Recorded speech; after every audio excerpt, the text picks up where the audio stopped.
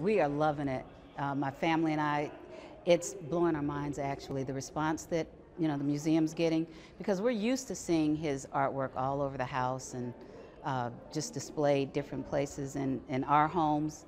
But to see other people walk through and the reactions that they have to the paintings and what they feel, their interpretation of what the paintings are, it's blowing our minds. We are just really, really surprised and proud. Is one called Lift Every Voice, because it shows Daddy's humor. He had a great sense of humor.